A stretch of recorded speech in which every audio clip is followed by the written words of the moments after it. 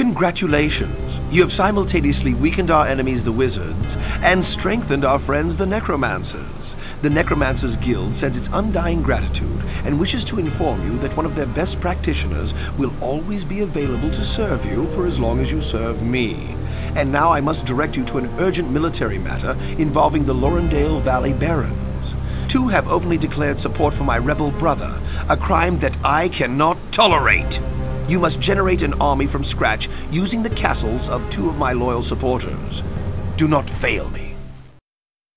General, this is Roland, your rightful king. I have a proposal for you. Come and fight on my side. You and I both know that you are wrong to work for my evil brother. It must gnaw at your conscience to know that you serve an unjust usurper. And for what reward? Money? I can give you money too. I offer not just riches, but honor, duty, and purpose. Come join me and serve the cause of justice. Now what say you?